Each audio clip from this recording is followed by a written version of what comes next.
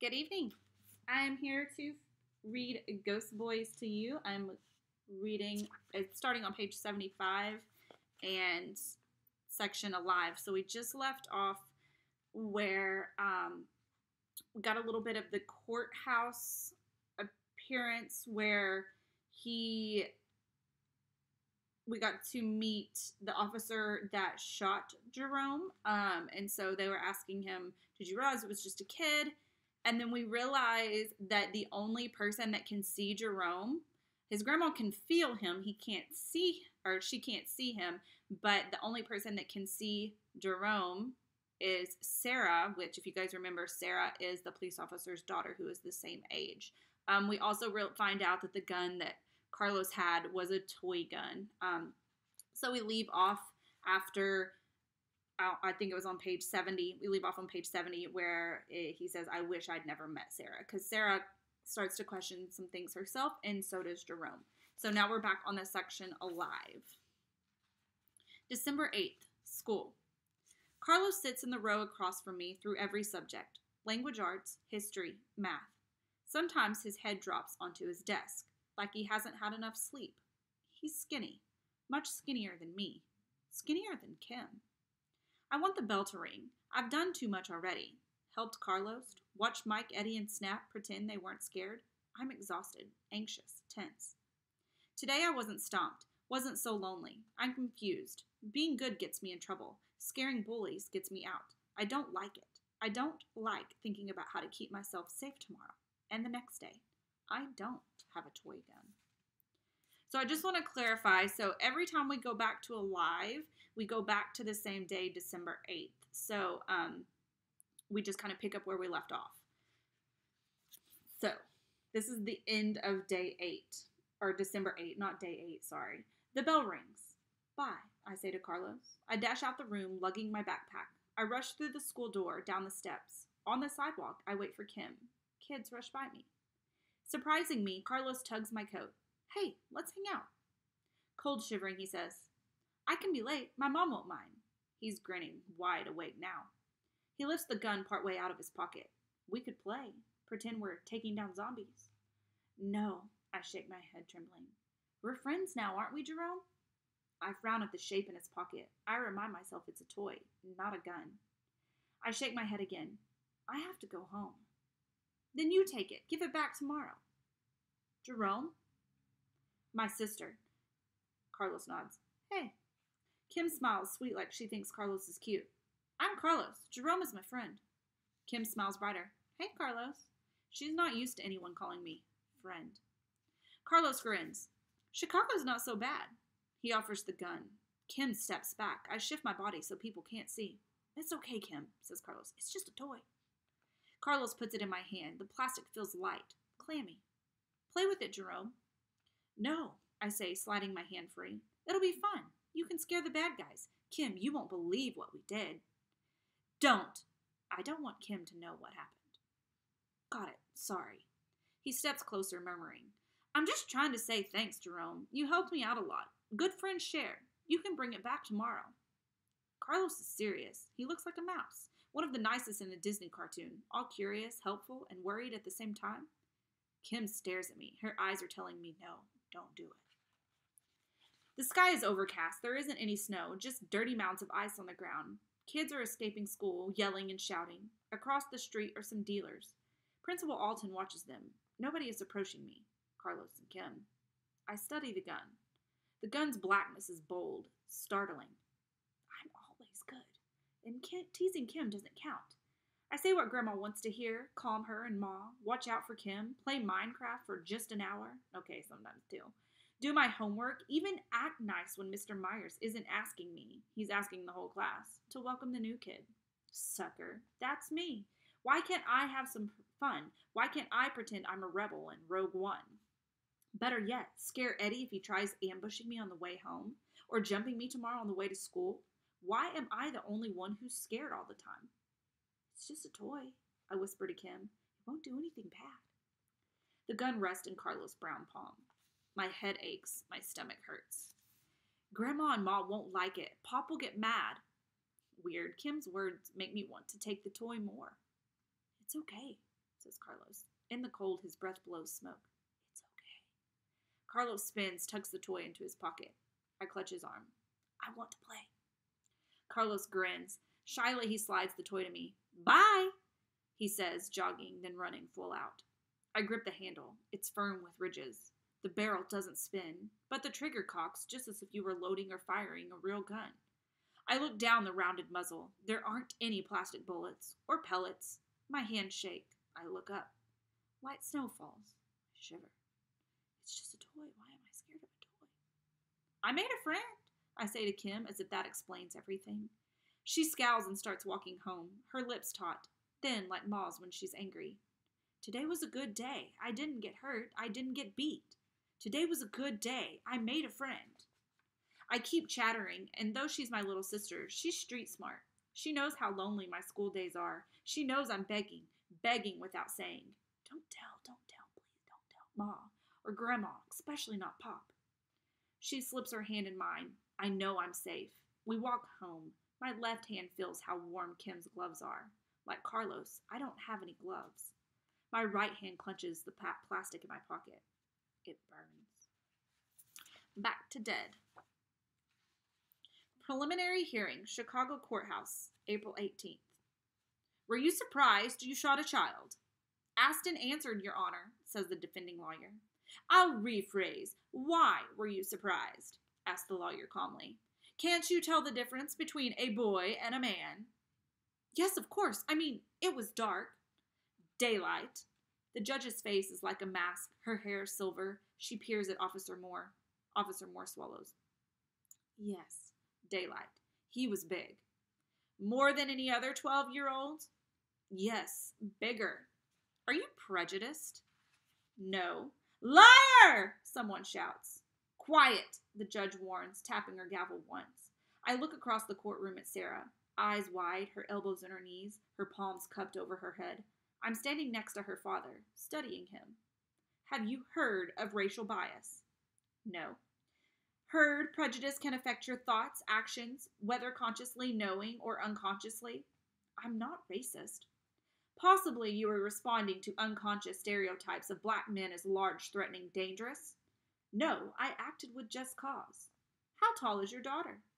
Objection, says the seated lawyer. Sustained, answers the judge. I'll ask another way. Would it surprise you if I told you Jerome Rogers, the child you killed, was no taller than 5 feet 90 pounds? Officer Moore is surprised. Her palms pressed tight against her ear, Sarah bows her head. She can't see her father squirm. I can. Then it's my turn to be surprised. The ghost boy sits beside her. He tries to hold Sarah's hand. She doesn't flinch. Neither hand meets. They can't. He's dead. She's alive. Sarah sees us both. Ghost boy extends his hand toward me like I'm supposed to hold it. Be grateful? I flinch. What am I supposed to do? What does it mean? Officer Moore's plump-faced lawyer asks for a lunch break. The judge agrees. For a few seconds, she closes her eyes. I think it doesn't matter if Sarah can see me and the ghost boy. It only matters that the judge sees Sarah's dad is lying. People file out of the courtroom. Pop is steadying both Ma and Grandma. Officer Moore guides his wife, hand on her back. I don't move. Sarah and the ghost boy walk out of the courtroom, turning once to look back at dead me. Lost. You saw him today, didn't you? Sarah doesn't act surprised. She knows who I'm talking about. He say anything? She shakes her head, her feet dangling off the bed. I think there's a reason I see him too. I wish you'd hurry up and figure it out. Why do you? What? See him? What if it isn't because you're... Don't say it. Of course it's because I'm dead. Yet, even as I say it, I feel there's another reason too. Downstairs, a door slams. Sarah's mom and dad are shouting. Glass breaks. Administrative leave, murmurs Sarah. Drives Dad crazy. He's getting paid. Yes. I clench my hands. Pop wouldn't mind getting paid for not working. Sarah's eyes tear up. Sorry, I say, though I'm not. Sarah's not stupid, but even if I were alive, we wouldn't live in the same world. Hers is a fantasy world, like a TV family in a huge house with plenty of money, food. Being poor is real. Our church has a food pantry, emergency dollars for winter heating. Last year, when Ma's appendix broke, when her sick leave was gone, we got bread, peanut butter, and applesauce. Does Pop know Officer Moore gets paid for not working, for killing me? I want to kick something, scream, break down, but what's the use? Sarah's dad shooting me is real. Sarah believes her dad isn't lying. I run my fingers along book spines. I open some. There's stickers saying, "This book belongs to Sarah Moore."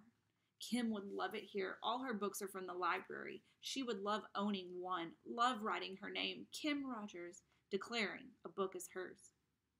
One of Sarah's books has a boy flying on the cover. There's a silhouette behind him, a shadow figure with arms outstretched and toes pointed, his body floating on the wind. Peter Pan. This book good? The best. I flip to the first page. I read the first line. All children except one grow up. I frown. What happened? Did he die? No. Sarah's face reddens. He doesn't die. He stays a kid. He wants to stay a kid. There are the magic words. Ghost Boy appears. Just like that. He's not here, then here. Shazam! God, his eyes are big. Black pools to drown in. He's wearing his black tie and wide-brimmed hat. He's got fat cheeks and dimples. You look like a chipmunk, I say. Sarah giggles and the boy laughs, a gurgling, deep, rich sound. Who wants to stay a kid? He asks. Me and Sarah stare at the ghost boy. Funny. Stupid. Funny. 3 kids, 2 dead, talking about Peter Pan. I'm not as lonely, not as scared, I think, not as sad as I am with my family. Maybe being dead isn't real after all. Maybe this is my fantasy. Maybe I'm dreaming or stuck in a storybook. I blurt. I always wanted to be grown. Being a kid sucks. Everybody telling you what to do, trying to be good all the time, escaping bullies, pushy crews, cashiers who think you're trying to steal. I was going to be, my lips scrunch, a basketball player, making amazing 3-point shots. Never mind, I'm short. I was going to be a baseball player, says Ghost Boy. Like Ernie Banks, first African-American to play for the Chicago Cubs. Lots more African-Americans play for the majors. Not then. When was then? Asked Sarah. 1955. Air sucks out of the room. Sarah's pink walls start to make me feel sick. Even Ghost Boy's papery thin clothes and skin glow pinkish yellow. You've been dead years? Decades. I wish I could cry. I wish there wasn't a ghost kid in the room with me. I wish I wouldn't mind staying a kid if I could be alive. I wouldn't care that I couldn't grow up. I trace Peter's silhouette on the cover. He's really flying. I thought I could fly from a bullet. Pityingly, Ghost Boy watches me. Sarah's eyes tear up. Don't pity me, I say, sharp, frustrated by Sarah. Maybe I can help you both, like Wendy helped Peter. Is Peter white? He's white, isn't he? I ask, insistent, furious. Sarah looks at me quizzical. What are you going to be, Sarah? I shout. You're the only one who's going to grow up. Ghost Boy touches my arm, and I'm surprised that I feel him. His hand is warm, comforting. It's also taut, controlling me. It's not Sarah's fault, he says. Sarah can change. She's changing. I'm here to help you both. You can't help me. My mother, my father, my sister couldn't help me. I want to move on. There, I said it. I'm dead. I don't care anymore why I died. I just want to go. Get away from my family's pain, from you and you, I say to Sarah. It matters why my dad shot you. Why? So you can feel better? Sarah starts crying and I feel like the bullies that I hate. I want to move on. Why haven't I moved on? I ask the Ghost Boy. Why haven't you? Are you trapped too? I want to show you something. Ghost Boy spreads his arms and moves towards the window. It feels as if he's guiding me like gentle wind. Can Sarah feel it too? We 3 stand at the window watching night cloaking the world. See? A shadow, then another, and another, another, and another. Hundreds, thousands of Ghost Boys standing, ever still looking up through the window into our souls. Do I have a soul still? I don't understand. These are our people. Sarah gasped. I punch the wall. Nothing happens. No cracking or paint peeling. Black boys, Sarah whispers, then clamps her hand over her mouth. This is messed up. These are kids killed like Jerome. Killed like you? Asked Sarah. Ghost Boy nods. I turn from him and Sarah. I look down. Hundreds and hundreds of shadow boys. A heart-wrenching crew. Army strong. No, they're zombie apocalypse strong. Standing on lawns in the streets, their faces raised to me. All children except one. Grow up. I'd give anything to grow up. Sarah buries her face in a puffy pillow. Stop crying, I want to shout. But instead I murder. Your bed is nice. It's pretty. Being nice is automatic. How stupid to be nice. I always tried. What did it get me? I'm getting angrier and angrier. I explode. My hand connects. Peter Pan flies across the room. The book hits the wall and drops to the floor. Sarah, you all right? A call from downstairs. I'm okay, Daddy. Sarah's eyes are different now, frightened again, nervous. Ghost Boy shakes his head like he's disappointed in me. Not fair, I think. I holler. Why do I need a white girl looking after me? You're right, but maybe you're supposed to do something for Sarah. Nah, that's sick. Her dad kills me and I'm supposed to help? Who are you anyway? Emmett.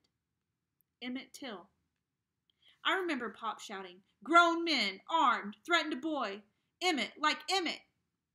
You're the Chicago boy, murdered, like me. 1955, down south. Everybody knew the South was dangerous then. Still is, answers Emmett. Sarah's chin rests on her chest. Disgusted, it's my turn to disappear. Emmett was dumber, stupider than me. I wasn't in the Old South. I was in the North. I was playing 5 blocks from my home. So why am I dead? I shouldn't be dead. I shouldn't. Real. Real is graduating high school. Real is maybe going to college. Real is getting a job. Though I won't be a sanitation worker like my dad, maybe an electrician or a business manager. Being president is a fantasy, so is being a basketball player. Real is making enough money to help my folks pay off their house, buying Kim lots and lots of books. Not Peter Pan. Real is me having a girlfriend. Maybe. Emmett sits beside me on the church steps. Moths hover, batting their wings at the streetlights. The moon is almost full. Fireflies blink. Sitting together, someone might think we're buddies, if they could see us. If they could see us, they might see how I'm slayed, crippled with grief. They might see Emmett, quiet, head down. He lays his arm over my shoulders to still my trembling. It doesn't help. Dead is too real. For me, basketball was real, Emmett murmurs. Crack. I love the... Baseball, sorry. Crack. I love the sound of the bat hitting the ball. Loved running round bases and sliding into home. Tonight feels different. Emmett has something to say. I can't help but listen. Just as I can't help knowing sadness has a smell. It's a musty closet with rotting foods and maggots. Real, Emmett says, was going to college. Mother was on the honor roll, only the 4th black kid to graduate her school. She became a teacher. Mother said, do better than me. Be a principal, lawyer, doctor. Crossing my fingers behind my back, I would promise. Yes, Mama. Emmett chuckles. Shortstop. That's all I ever wanted to be. Mean, I say. Basketball. Nobody plays basketball or baseball no more. Black kids play the court. Want to be Jordan, James, Curry. Lame if you can't dribble and throw. Emmett sighs and wraps his arms. I don't know those names. Truth is, I'm lousy at basketball. Now I'm getting good at bullying. Wish I didn't still have feelings. It sucks feeling sorry for another ghost. Emmett murmurs. Baseball, basketball. Not much difference, is there? Times change. It's people's need to change. Nodding, Emmett agrees. People change, but not enough at the same time. Or maybe people change, then forget they've changed and keep hurting. Chicago didn't used to be so dangerous. Still, my mother was strict. Family and faith, that was what mattered, she said. It helped when I had polio. Polio? What's that? I'm irritated, I don't know. Paralysis, muscles like jello. I walked with a limp. Stuttered, too. I'd whistle, especially with sounds. What? The hardest time making sounds come out right. How'd you die? I look straight at Emmett, eye to eye. There's a softness to him, like he's a little old man dressed in a cheap suit. In school today, he'd be bullied worse than me. Now's not the time. You're not ready. I can't believe this. You know everything about me, but I don't get to know you? Emmett hangs his head. The brim of his hat doesn't even cast a shadow on the ground. Summer.